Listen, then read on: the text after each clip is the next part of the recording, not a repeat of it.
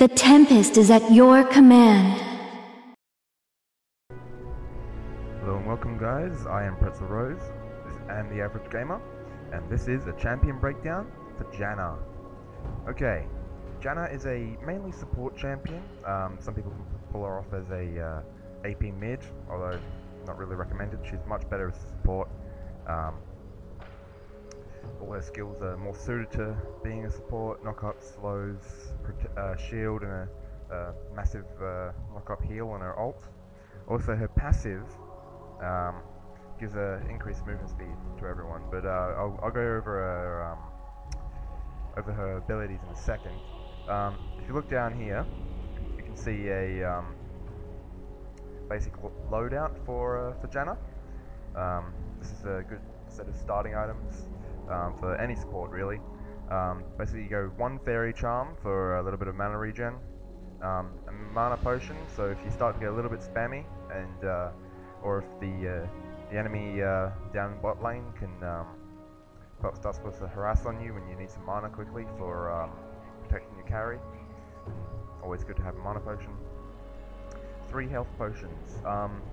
That's because Janna has no heal other than her ult, and you really want to be saving that for the knockback, or when everyone's really low and you really desperately need to heal everyone. So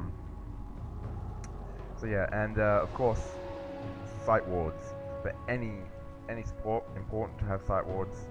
I might go over. I'll have another video about where's the good places to place wards, just to you know, help you out a little bit. Let's run a taunt and jokes and stuff, and see what you can hear. I'm not sure which order I bind these, so actually no, let's just type in slash taunt. Okay. And you thought it was just a harmless breeze. Okay. Now for her joke. Yes, it's true. For only $2.95 a minute, I will leave you breathless. Yeah, one of my favorite jokes of the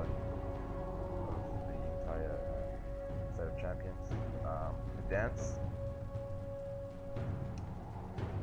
goes down on the floor, and apparently a lot of these dances for a lot of champions are based off real dances done at some point in time. I'm not quite sure what dance Janna is based off. But yeah, you can slash dance or go on a giant loop with it. So let's cancel that. Slash laugh. Okay.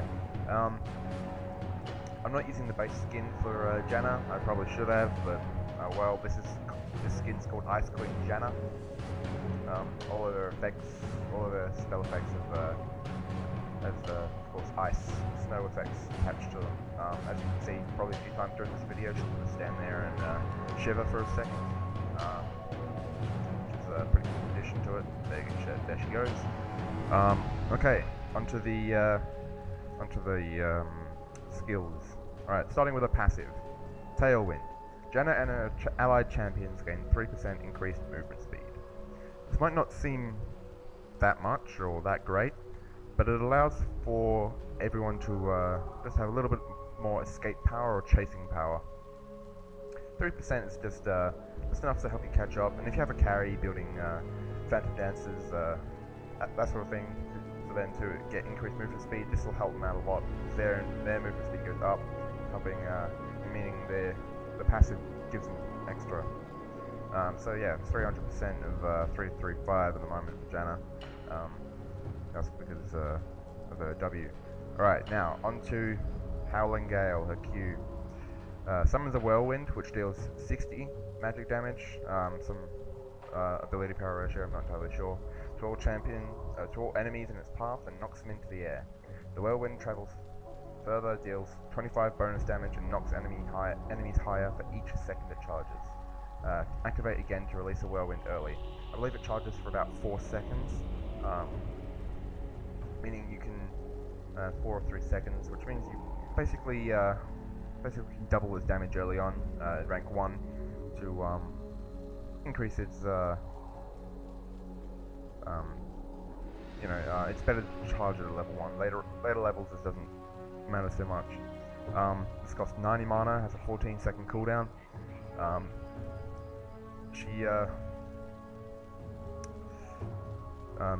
One really cool thing about this is the early release, and the fact that she can move while casting it. So she can be moving along. I'll show you guys later. She can be moving along, and then cast it at the point.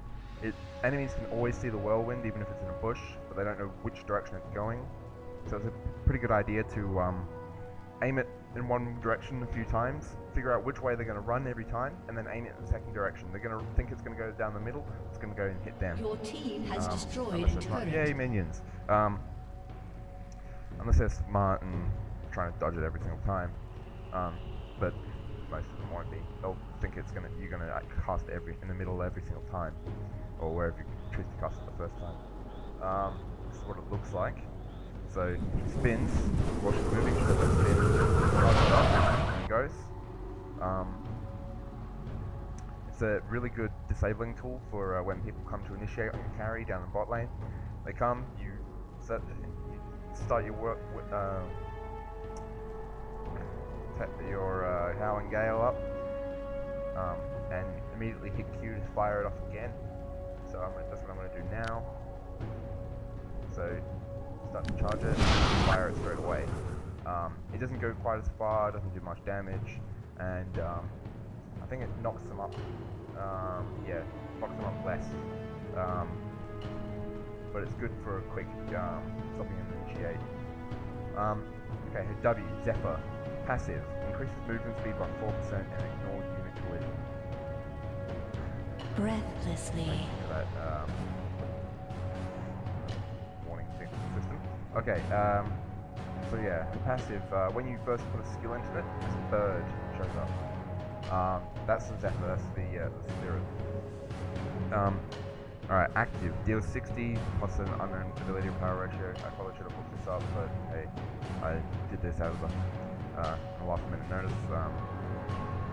Magic damage to an enemy and slows their movement speed by 24% for 3 seconds. Passive benefit is lost when Zephyr is on cooldown. So basically you transfer, that thing fires off into an enemy and it slows them down by quite a lot at later levels. But you also lose the ability to move through minions and increase movement speed. So it's always a, if you're being chased, it's always a toss-up between what you're going to do. Are you going to keep that and hope that you can get away, or you're going to fire that off and hit the champion, slow them down? It's usually always a good idea to, if you're being chased by one person that doesn't have a dash or an initiate, like an Akali or a Shen, Aurelia too. Anyone that has dash, Gragas, it's probably a good idea to use that on them, slow them down. Even if they do have a dash like Gragas's, which has got a cooldown, maybe not so wise on Akali, make sure she burns up all 3 before using it. And then yeah, use that on them and slow them down. If you're being chased by 2 or more people, I'd recommend only going with the passive on this one and just keep running, firing Howling Gales behind you or in front of you, depending on how long you want it to charge. Okay, now onto E. Eye of the Storm. Shields an allied champion or turret for 5 seconds. Shield absorbs up to 160 plus ability power ratio damage and grants 32 attack damage until it breaks. Basically, at max level, this gives someone a free BF sword, which is pretty good. Free BF sword and a shield. You can use it on towers, which is a good thing. I don't know if it boosts their attack damage, but as you wish. Definitely shields them. So let's go over here and see what it looks like in the tower. Essentially the same thing happens on a yeah, I think yep, it does give the bonus. Okay, I just found out something new today. The same thing happens on a champion, which I'll show you here. same effect. And yeah, of course the shield bar shows up there. If you can pull this off quickly, you can block tower hits so your carry can dive a little bit longer. Block incoming harass. Your team has destroyed a turret. Later on, it will block a lot of damage. And that free BF sword is amazing to stick on a carry. Just stick it on them. It's got a short cooldown. It doesn't cost amazingly much mana later on, because you'll have lots of regen items or something. Cast it on a carry when you're attacking a tower, and the tower will go down a lot faster because I think it goes up to about 75 attack damage, which is a lot. Okay, now on to Janna's ultimate, Monsoon. Summons forth the might of the wind to knock surrounding enemies back, and restore 70 plus ability power ratio health to nearby allies each second for 4 seconds. It's a channel. You can break it at any time. It can be broken on you, so knock you out of it, stun you, suppress you, that sort of thing. Of course. Really good for resetting a team fight. So if you guys initiate, things don't go quite your way, reset the team fight by hitting R, knocking all your enemies everywhere, healing all your allies. So yeah, it's really good. You can knock, if someone dies, get just behind them, knock them into your tower, and then I've had that happen a few times. People have gone to a guy to our carry when they've been really low, and I've just altered them into the tower and slowed them so they can't escape the tower hits, and shielded my carry so the carry can't take much damage. And yeah, the dive goes very, very wrong for them immediately. Yeah, it's a pretty dumb idea to try and dive on Breathlessly. Janna. Also, her Q can be good for checking bushes. So you fire it up, and then as you walk into the bush, you set it off again, so that as you walk into the bush, everyone's in the air if there's someone in there, and then you can immediately exit and shield yourself, so that any harass they throw out isn't going to hit you. Onto her good picks for summon skills. I always recommend taking Flash, just because it's an amazing utility. These are 2 other spells down here. But yeah, I'll Flash first. I always find it's a really amazing utility spell. It's great for attacking, dodging skill shots if you're skilled enough, jumping in the way of certain ults to try and block them, or certain attacks. So jump in front of Lee Sin's resonating strike to protect a carry, or block incoming Caitlyn bullet from her ultimate Ace in the Hole to don't screw up the flash and overshoot it or undershoot it. So yeah, onto another 2 good choices for other summoner spells. I always recommend taking Flash, unless you're confident enough that you escape every single time, like a Ghost or no utility like that at all. Exhaust is a let's go into this. Exhaust target champion, reducing movement speed by 40%, attack damage dealt by 70%, and ability and item damage dealt by 35% for 2.5 seconds. Really good. Really good utility spell for all supports, carries. I recommend taking it. Basically, anyone that wants to slow down an enemy champion and reduce the damage they can deal, I recommend Exhaust.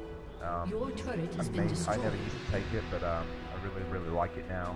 One of my favorite summoner spells. Really good. Just an really good all-round skill. Okay, and onto Clairvoyance. Deals a small area of the map for your team for 6 seconds. It's got a pretty short cooldown for some spells. Basically what you want to do with this is just reveal buffs, check Baron, check Dragon. Usually the support takes this. I recommend if you're just doing normals, not in Skype with anyone, don't take it because people might call for it. It might be down because you just usage, check a buff or that sort of thing. At least if you're in communication with the team, either in the same room, Skype, another program like that, TeamSpeak, you can coordinate when you're going to do it. A good idea is to, when you start the game, immediately click and then target up at their base. That will let you see what starter items they're doing. So yeah, you can do that straight away. And then by the time it recharges, you'll have enough to check the buffs if it's being either it's going to be invaded or whether it's clear to invade. So yeah, it's good to do that so you can see what starter items people buy.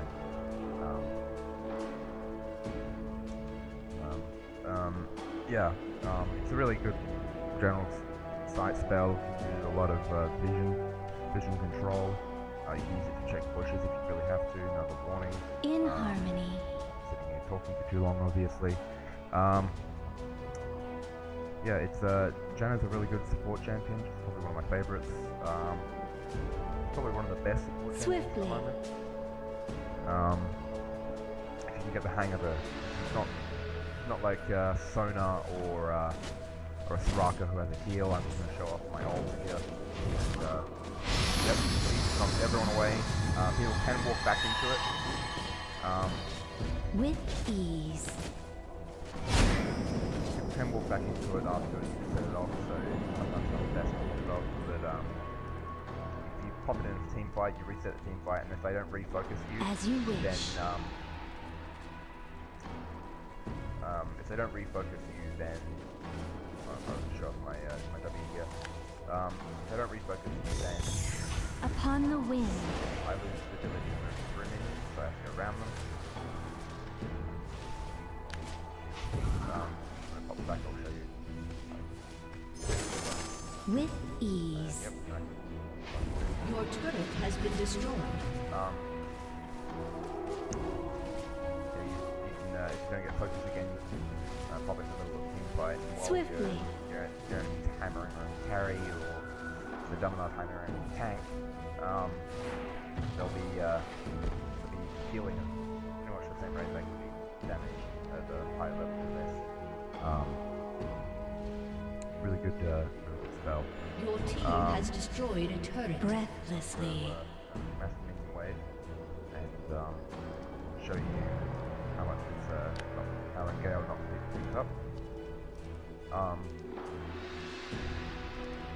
I recommend when you're skilling her at level 1. In harmony. Your team has destroyed a turret. I recommend putting the first point into your E shield. Swiftly. And then putting a second point into Q, Howling Gale. Then a third into E, and then fourth into W. And third into E.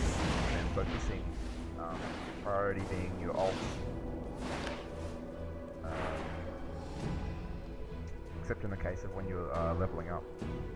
So basically you go, you have 1 E, and then so 6 is your R, then your E as much as you can, then you get to your finish, so your W is a max level, and then you put 2 points into your ult,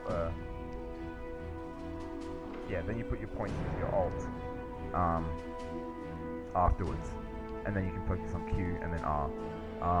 It's just so you have all your utility first. Your ult's mainly used for knockback, so with ease. Yeah, it's good to just leave that earlier on. So yeah, there's a champion breakdown of Janna, the Storm Fury. If you like this, I'm going to have some more videos of this coming out. No idea when, maybe today, maybe later. Because we'll be recording more today. If I can get some other people to jump in with me, so I can show off some of the champion-specific items, maybe not items, abilities. Okay, thank you for watching. Like, subscribe if you like this stuff. I'm going to be putting out a lot more. I am Pretzel Rose. My channel is The Average Gamer, TheAverageGamerPlays.